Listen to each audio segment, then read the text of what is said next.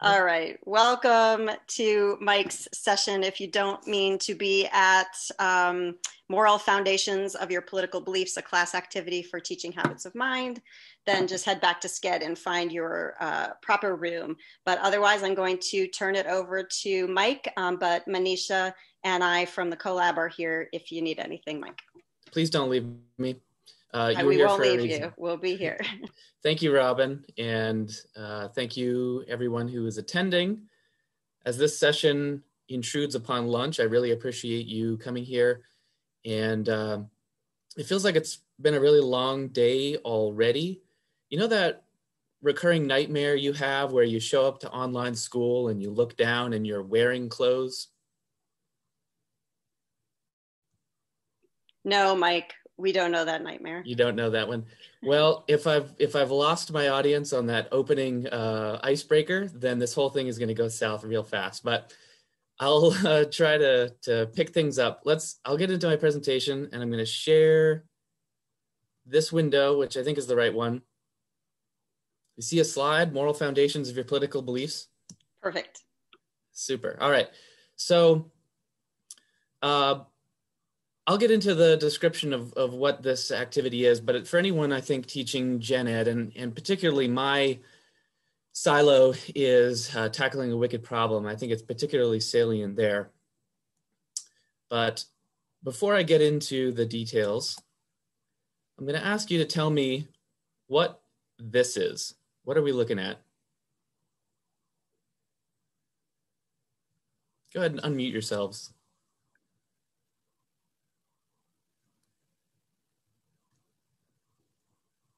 All right, I'll look at a chat. Spiderweb, that's a good guess. And I was thinking what the guesses might be, and I didn't think of that one, although it seems perfectly natural. Is it a fingerprint? It's not a fingerprint either. That's another interesting one that I didn't think of. What does that look like? Any others? A dartboard. It looks like maybe a dartboard passed through some kind of gravitational field or something like that, like Einstein. I don't know. I know Mackie's got something. He's got a guess. Or Kristen, she's already heckled me once. Teddy bear belly, that sounds plausible. These are some excellent ideas, and it just shows the power of the group here, because I didn't think of any of these. Well, I'll tell you what we are looking at. That is a diagram of a tongue, human tongue. And I thought it might have been one of those old ships where they would show the cargo places and where the stuff was stored. But no, that is a, Robin says these are not excellent ideas. This is a human tongue, and it comes from a 1901 dissertation by none other than Joe Biden. But of course, it's not from Joe Biden. It's from a man who's, I don't know a single other fact about him, David Hoenig from the University of Leipzig. And in 1901, after a meticulous study of the human tongue and the taste receptors thereon, published this dissertation. And its salience will become clear, but it's scientific, it's detailed, it's full of nuance and complexity. It's hard to decipher, even if I could read German. And so this will be illustrative as we go on. Oh, and I have to be on the slide in order to advance it. Okay, this you will recognize more familiarly. This is a human tongue, and this is a diagram which is instantly decipherable. It's intuitive. It's even, you might say, visually appealing. It also has the quality of being quite wrong. It is a descendant of that earlier diagram and the dissertation that accompanied it.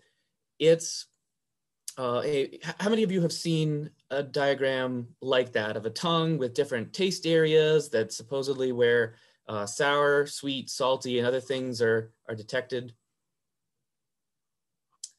So I don't know why I clapped for that, but I meant to raise my hand somehow. Well, that's fine. I appreciate it. I will take the applause since I didn't get any on my icebreaker. Um, so this is a diagram that is the product of um, simplification, misinterpretation, probably some bad translation, and credulous repetition from the aforementioned dissertation. But it's appealing to us because it tells a simple story with a tidy lesson, and there's something attractive to human psychology about that. There are a couple threads in this that I'm going to tie back later in the activity. But first, what I'm going to ask you to do is take the political compass questionnaire. And what I'm going to do right now is drop a link into the chat. And we are going to spend some very awkward silence staring at each other. And I hope it will take less than 10 minutes. But I'm going to put this link in here. And you're welcome to click on that link in the chat. It opens up the test or questionnaire that looks just like this. It has 6 pages of questions about your political, economic, social orientation, and just pick the answer that seems most attractive to you. Don't overthink it or spend too much time on it. Don't get hung up. And then while you're doing that, I'm going to paste a second link in the chat. And I'm pasting that link now. This will be a much longer and more annoying looking link. I probably should have put some text in there to space those out, but you can see the political compass link is first. And the second link is to a spreadsheet. And the spreadsheet already has some values in it. Thanks, Kristen. You earned your heckling privileges. And the results that you get when you finish that questionnaire are going to look something like this. There's going to be 2 numbers, economic left, right, and the social libertarian / authoritarian. And so what I will ask you to do once you finish taking that questionnaire, take those 2 numbers, find an empty row in this spreadsheet, which is the second link in chat, and just enter those numbers in, and then we will move on once everyone's done that. All right, so if any questions, feel free to speak up or chat me. Otherwise, pretty fun questionnaire given my political head at this moment, Mike. So thanks for that. It's nothing but topical.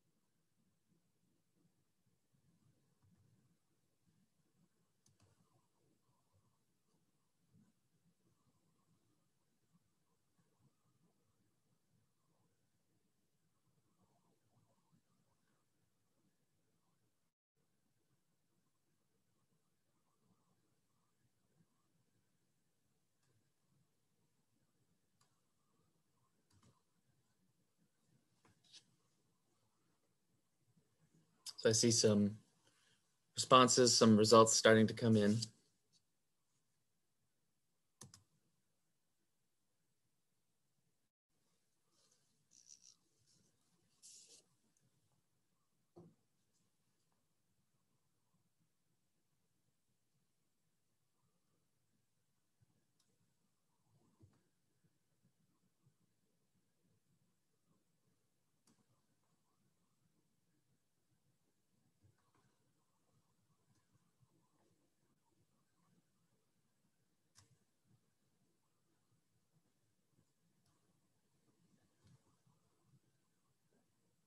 Okay, Mike, after I finish the long test, can you just go ahead and remind us again where we get the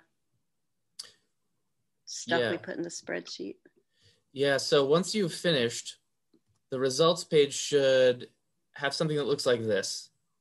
Can you see that part of my shared presentation? There's a 4-part grid and it shows left, right. Yep. Okay. But I don't see any numbers on it. They're not above the diagram? I think you have to scroll further down in the results that you get. Scroll down. Oh, I see. Yep. Scroll down is the key. Maybe they're not shown above the graph like I have it here. Apologize. They are. But it's further down, but above the graph. It's just there's a graph at the top, so it kind of throws you off. But. Okay. My apologies for that confusion. No, it's all good.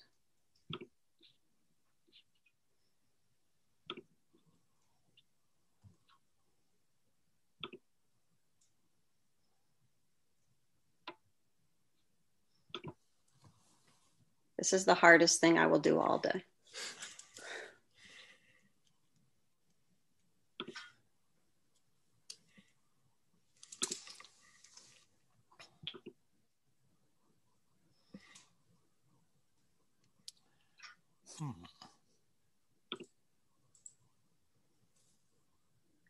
And then, Mike, we put it anywhere. Any empty row is fine.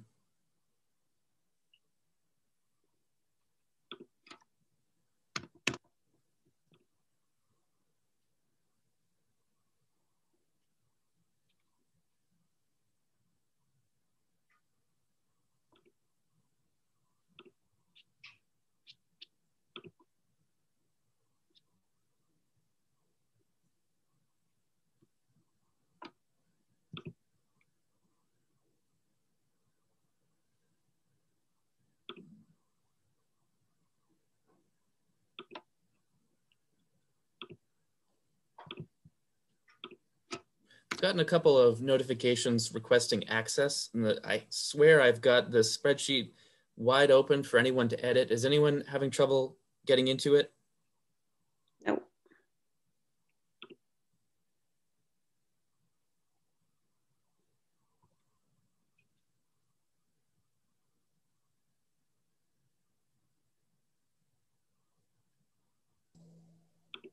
Mike, I'm having trouble getting into it. This is Kathy Tardif.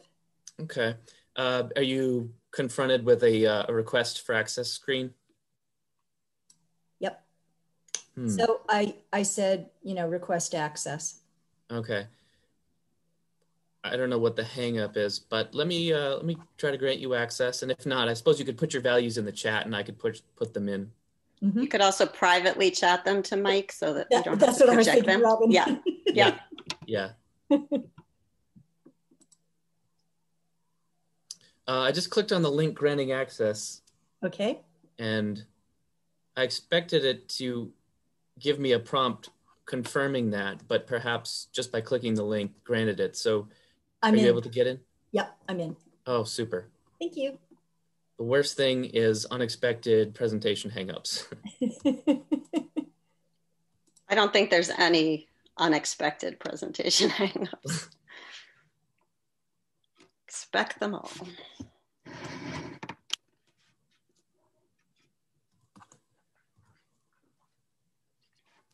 By the way, as a super fast reader, I still found that like a lot to do. So if you're way behind, I can only imagine for people who have like reading disabilities or whatever, just take your time there. This is it, you know, or stop if you feel overwhelmed. And you Yeah. see Laura there is working on access too, Mike. So she's having Okay. trouble. All right, let me check on that. I think I just granted it a moment ago, but I'll click the link again and make sure.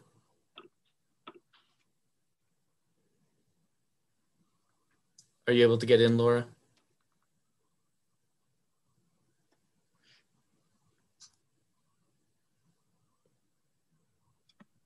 Hold on, let me try again. See, as a Yes, tech, now I'm in. as a quote unquote tech guy, I hate blaming my problems on the technology, but you can see I have it. Anyone with the link can edit, which makes it perplexing that I'm getting these requests. So if you, yes, Suzanne, if you go through a request, I'm not sure, there it is, I just got it. And so I'll click on the link and you should be able to get right in.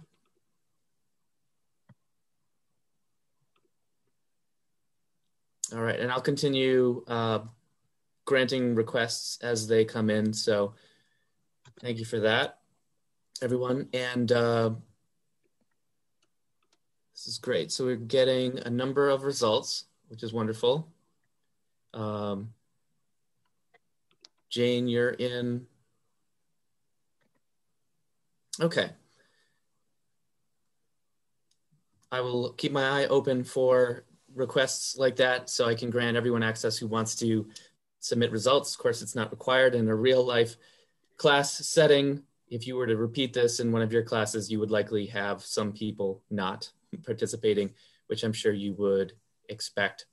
Okay, so thank you for taking that. That's the first of two components to this, and we'll draw some lessons from it when we're done.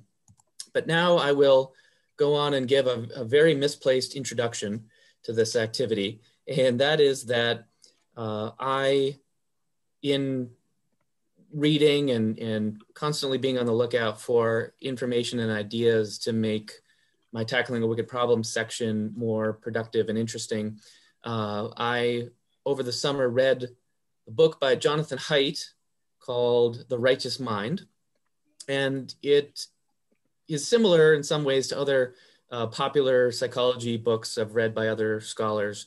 Having no expertise in psychology myself, I like to gain these ideas from experts that I respect and incorporate them into classes, both library instruction and Tackling a Wicked Problem. And so we have the book, The Righteous Mind, in Lamson Library. This is not even a new book. It's from 2012. But it's quite salient today. And you can see that subtitle, Why Good People Are Divided by Politics and Religion. You don't say. And so I'm granting more access to that spreadsheet. And I'll let that proceed. Okay.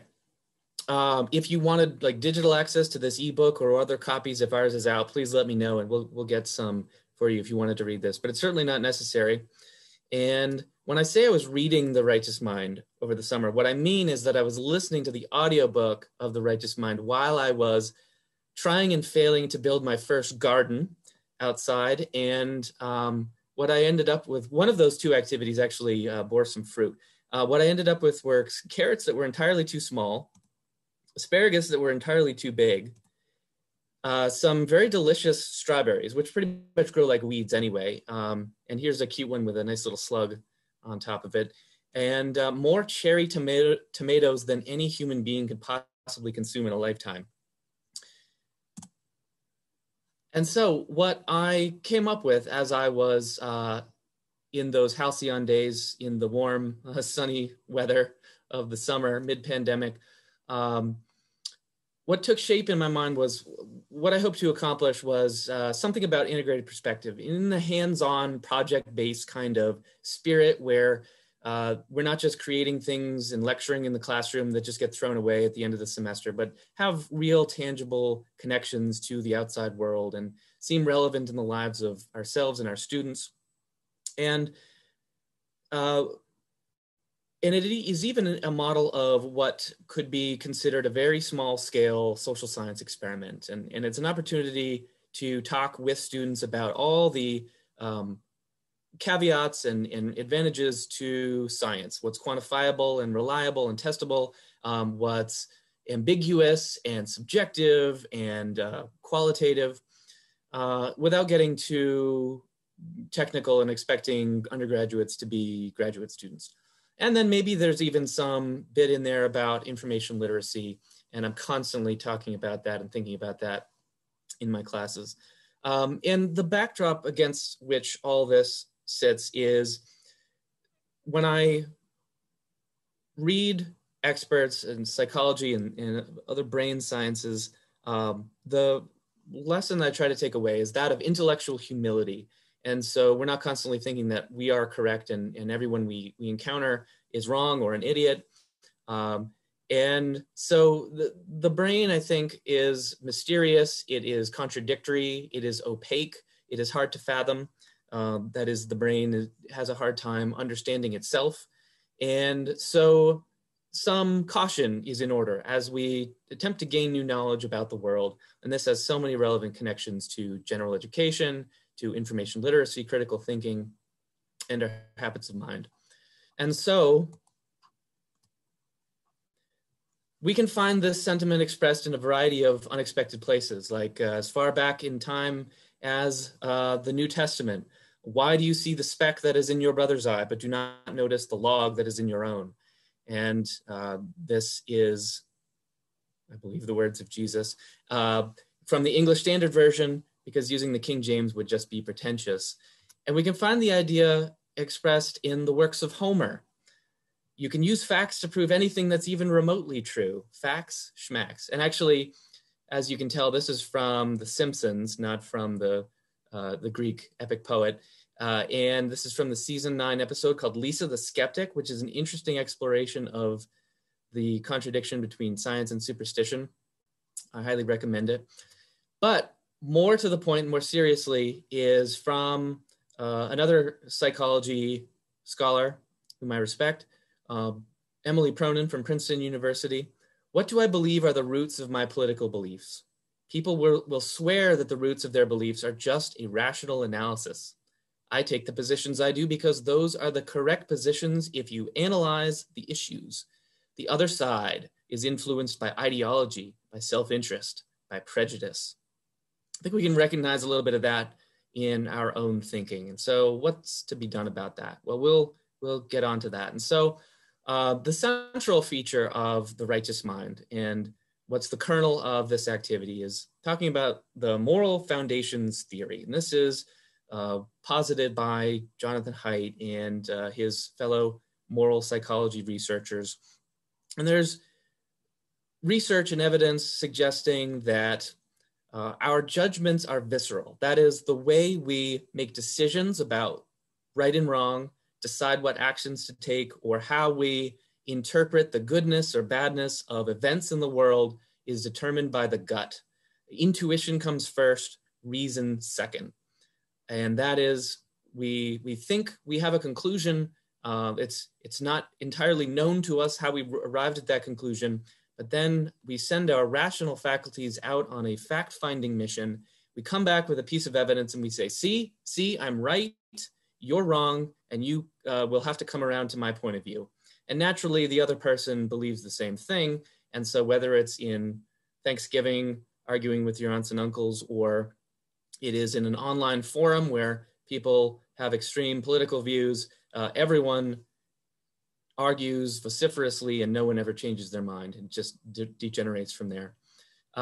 So why is it that this happens, or where do we get our values from? They arise from innate moral modules. And to unpack that, that means that the way we understand what's good and bad about the world is innate. That is, it is written in advance of experience, but it is rewritten by experience. So every human being who's ordinarily formed has a sense of what is right and what is wrong. And even more, the same categories of things are perceived as right and wrong among us. But what's different is the way we weight the rightness or wrongness of certain things. And those are the moral modules they talk about. And these things are evolved in us. They come from our ancient psychology. And now I'm going to tie off one of those threads from the tongues at the beginning of the presentation. Modules are like taste buds. When we find ourselves approving or disapproving, when we make decisions about what's the right course of action, we are doing so based on our tastes, our intuitions about what is the good thing and what is a bad thing. And so just like in the way that we all, for the most part, are capable of detecting sour and salt and sweet and bitter, we don't prefer the same kinds of foods. And likewise, we don't all prefer the same kinds of actions, the same kinds of policies, or the same kinds of societies. And so our values are different for explicable reasons. And that goes a great deal of length towards understanding integrated perspective. So I want to describe in broad strokes what those modules are. Now, this moral foundations theory could accommodate other modules or changing the modules that it posits exist. But I'll just go over the first set of simple moral modules that this theory holds. So these modules are pairs of opposites.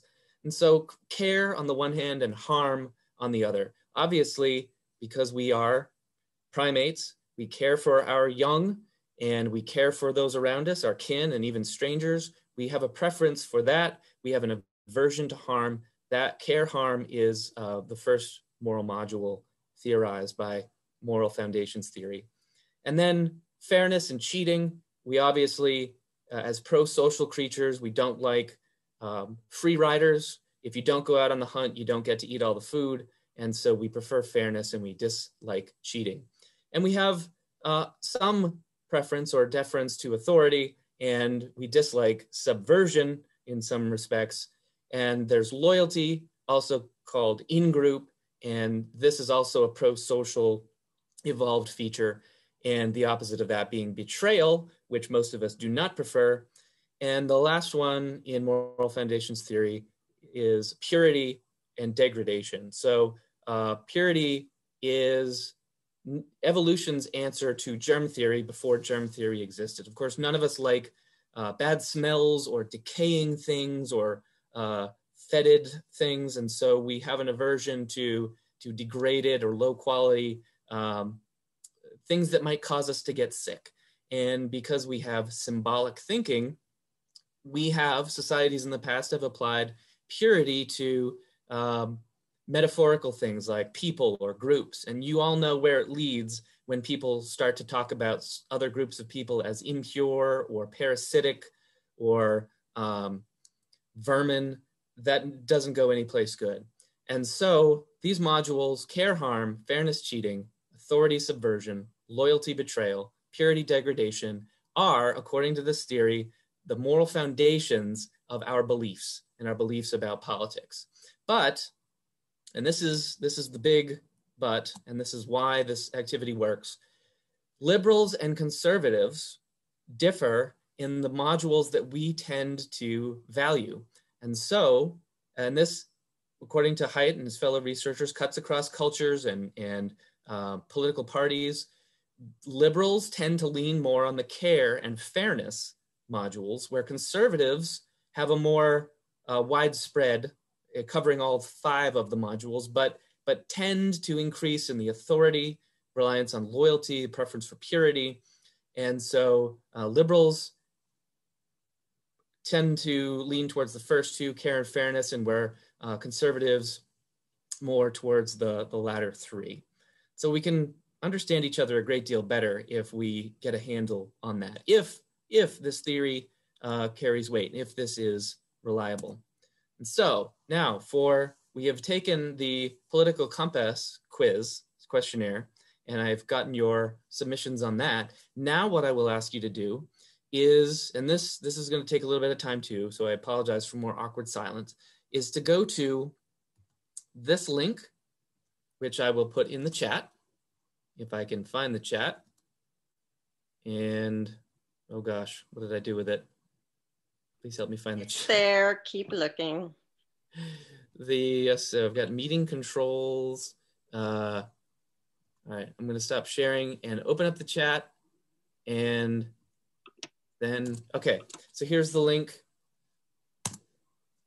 to the registration for the Moral Foundations site. And I'm going to put a little text chat in here to break up the two different Now, links. what's going to happen when I put my email? Like, I should really do this. I trust you, so this librarian. is completely optional. But if you submitted your data for the first political compass quiz, I hope that you will do it for the second, for this Moral Foundations questionnaire. And just go back to sharing my screen. Now they say that they will never use or give out your email address. It's obviously your choice whether you participate in that. You do not have to. And there's a sort of annoyingly lengthy registration. So I apologize for that, but I'll let you, it'll take a minute or two or three for you to get through. So I appreciate your perseverance when you sign up for that. And not what I wanted. Once you sign in, once you have finished registering and you sign into that yourmorals.org, there's a long list of questionnaires that you can take, and you will look for the one that says Moral Foundations, and you will have a link that says Take Survey. And because I've already taken it, that's not there, but please do click Take Survey, and that will take some time as well. So please register for yourmorals.org if you choose, and then take the Moral Foundations questionnaire. And likewise, as we did before, putting your Moral Foundations values into this spreadsheet is what we'll do after that. Those results will look like this. So I'm going to shut up and let you register and take that Moral Foundations questionnaire, and I'll answer any questions if you are unsure how to proceed or have trouble getting your results into the spreadsheet.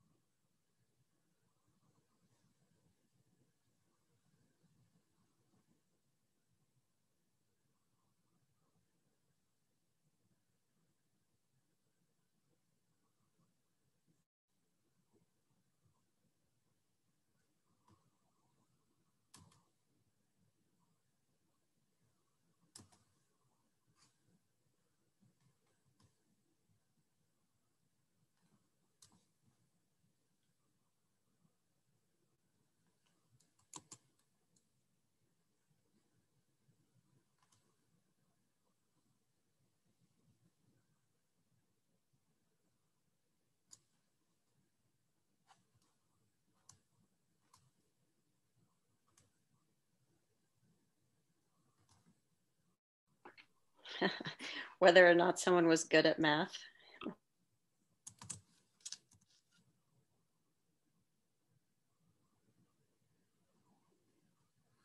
And it's important that when you are done the Moral Foundations questionnaire, when you put your values in, that they go on the same row as your political compass responses. At least I think that's important.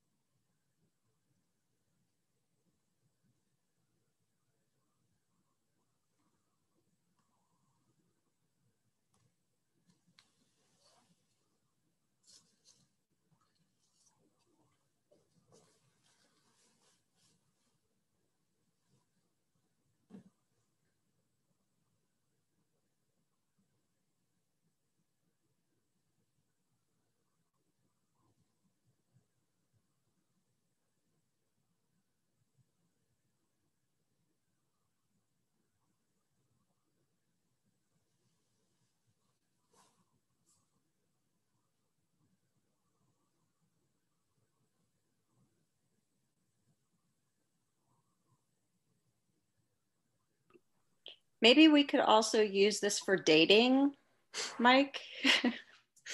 So if people are single and they want to hook up with other people who share your values, you let me know. Maybe we can make that happen as a follow-up to the workshop. Actually, Phil just yelled over my shoulder. That is not appropriate. Inappropriate workplace topic. No, but it's a good idea and subject of follow-up research.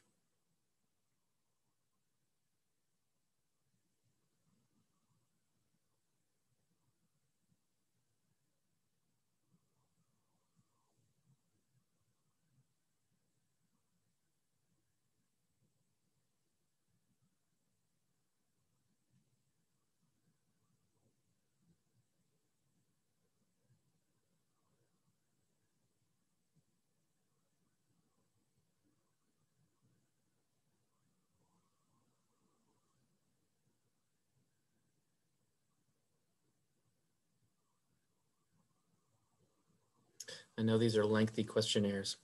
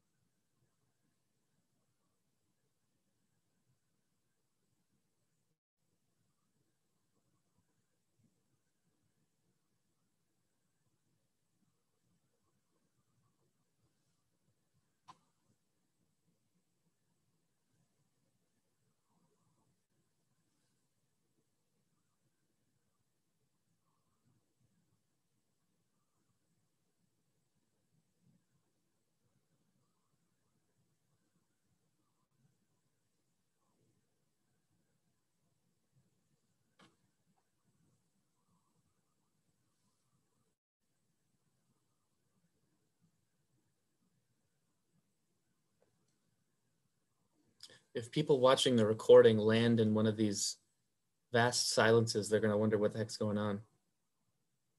If they like skip around the video. Normally we could edit those out, but with all these presentations, you'd be lucky just to get the recording.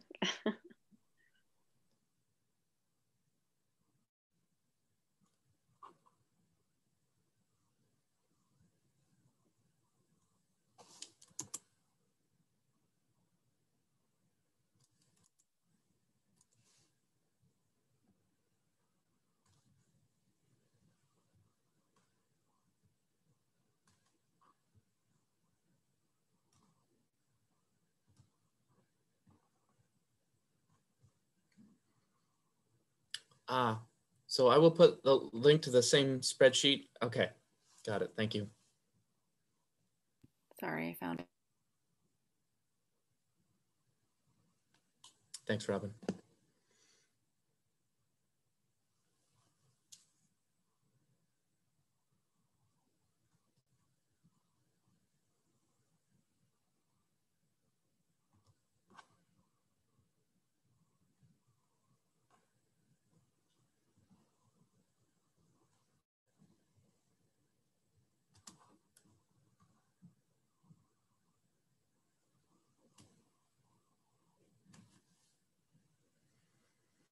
And if you put the results in the same row as you did the political compass results, that would be helpful.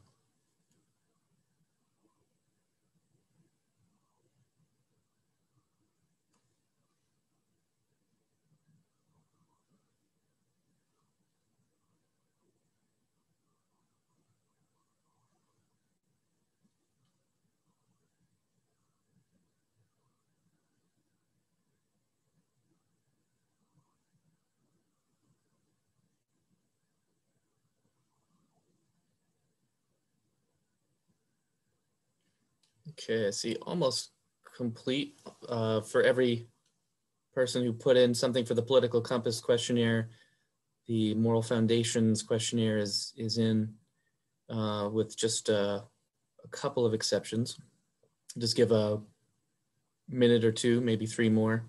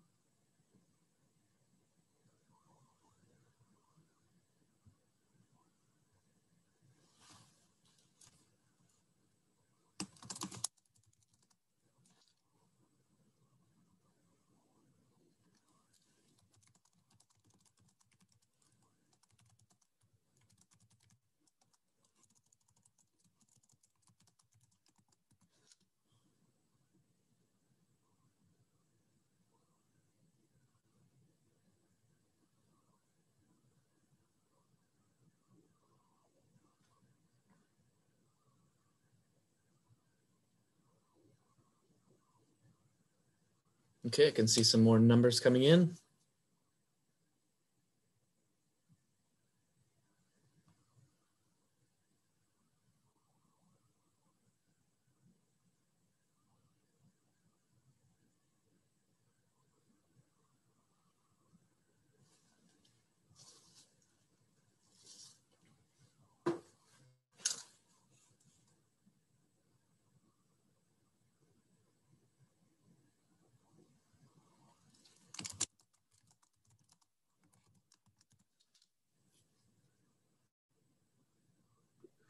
And Mike, you saw the time check there, yeah?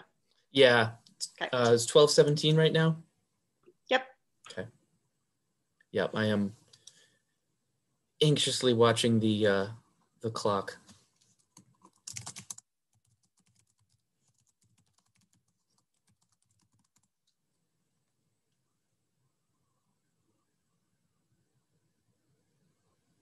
Okay, so in row 20, there's moral foundations numbers, but not political compass. Should those go in one of the other rows? Row 14 too, I think, right? Yeah. I came in too late to do the first survey. Oh, sorry. That's me in 20. Okay. I'm not Barb, you just outed yourself. I'm sorry. It's okay. I'm Well, sorry. Bob, I'll send you the link. Yeah, I missed that link part. Sorry. Yeah, I just sent it directly to you. Cool. You mean like on the chat? Yep. Okay. There it is. Got it. Okay, so I think.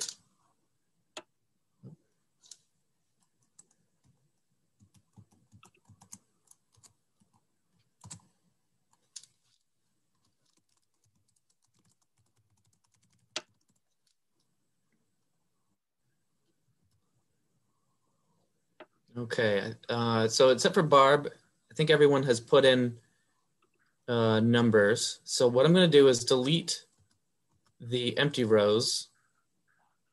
Oh, here, I'll just go to the share. So now on my shared screen, you will see those numbers. I'm going to delete blank row number 7, blank number 13 and 14. Okay.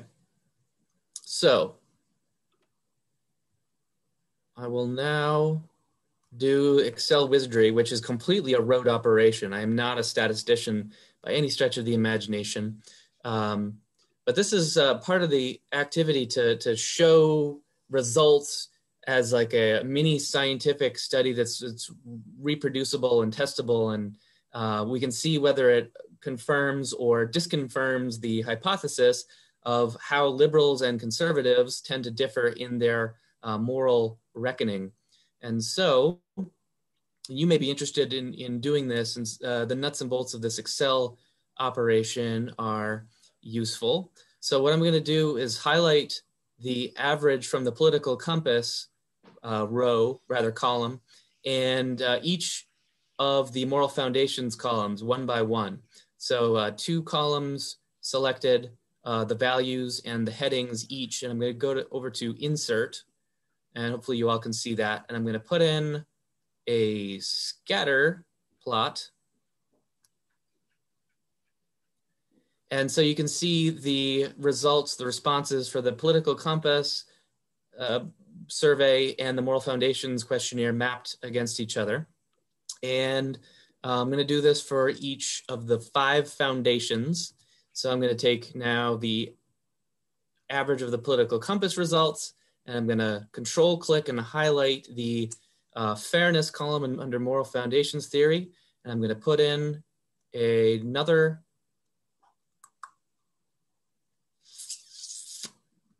graph. I want to let me insert a graph here. I had some trouble with the online version of Excel before, and I'm going to open this in the desktop app, which I will share with you. I can share the screen just as well, and in fact, it works better. So I'm going to open Excel and stop sharing my browser, and I will share Excel. And this is the unpleasant but necessary, but not that long nuts and bolts process of actually crunching these results, but it doesn't take much time. So here we have, can you see my Excel window there? I've highlighted these. I'm going to insert scatter plot. And here's, this is the icing on the cake. So right here, what we have, you can tweak the labels and how the graph is presented. So adding a trend line, and that's by hitting that green plus and checking off the trend line button. And I'm going to do that for each of these. So I'm going to highlight the political average and then the fairness column, and I will repeat the scatter. What's our time at? Okay, we've got fairness, and I'm going to add a trend line there, and I'm going to move that, move that graph out of the way, and do the same thing with loyalty. Now, this is something, if you did this activity in your class, that you could do in between classes. Like if you did the questionnaires during class or even outside of class, then you could crunch it and do these operations afterwards. Or you could do it during class and just try to fill the silence by rambling on as I am doing right now. My wit is endlessly entertaining. And so here we have authority, adding a trend line. That's interesting. Okay, and now the last one, purity, insert, scatter, add a trend line. Excellent. So here, I'm going to take these and put them in my presentation, and I will show the results that we got just now with this real-ish like presentation, scientific study, you might say, side by side with the results that the original researchers found. And so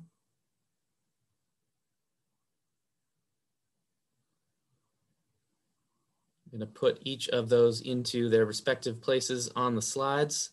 Once those load, and they have, that's there.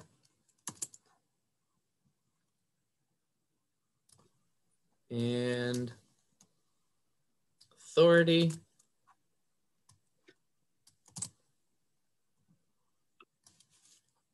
And fairness.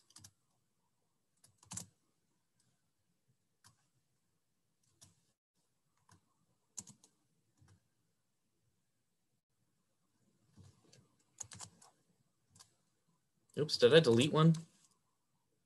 I may have done that. Ah, there it is. Okay.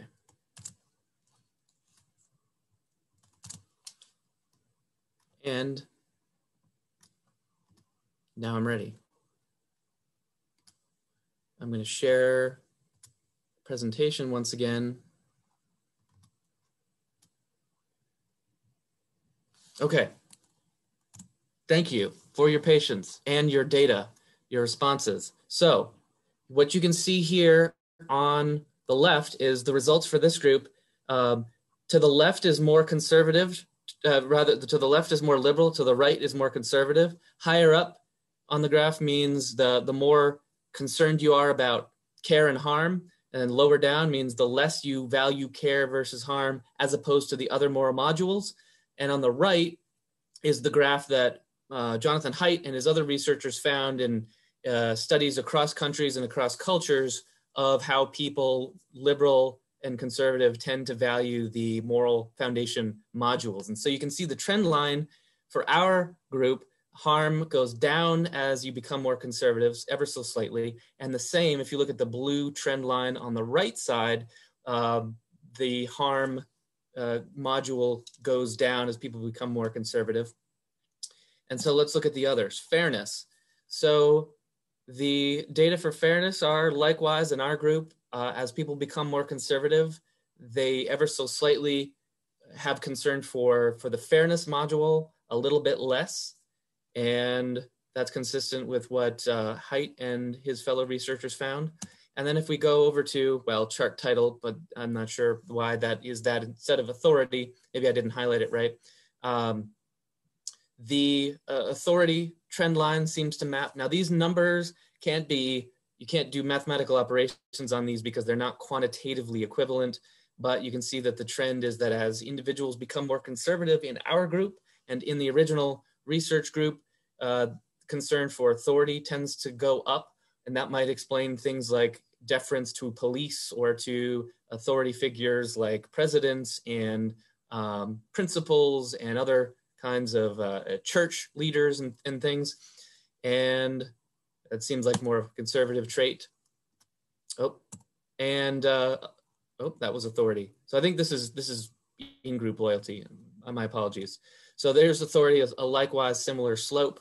And looking at purity, very much the same. As people become more conservative, their reliance on the purity foundation increases both in our group and in the wider research group. And so the next time you are in conflict with someone at dinner or in an online forum, or someone you meet on the street or at a protest, or say in Washington, D.C., you can understand you probably won't come to an exact agreement with that person, but you may gain an appreciation for others' perspectives by understanding that their foundations, their moral foundations, may simply have a different emphasis than your own, and you can work from that as a starting point.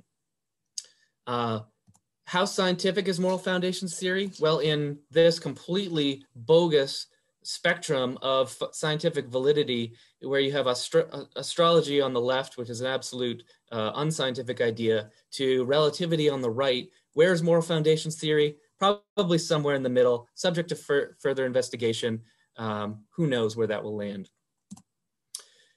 You can see a lot of connections to habits of mind, particularly the integrated perspective and all of those signposts within that, but I can also see purposeful communication, the effective application strategies for communication. Under problem solving, you have problem framing. I think this exercise gives excellent validity and connection there. And under self-regulated learning, I would say metacognitive awareness, understanding how it is our thoughts arrived where they are, is incredibly valid. So that is the activity. If you wanted to incorporate any or all parts of this, I would be happy to help you, to show you, enjoy the recording. And this is, that has been my presentation. I'm very glad and thankful for you all coming. And I'm just now getting over to a chat, and oh, it's from Liz All. That may be a little bit of snark, but not undeserved. So there's no time left, but I'd be happy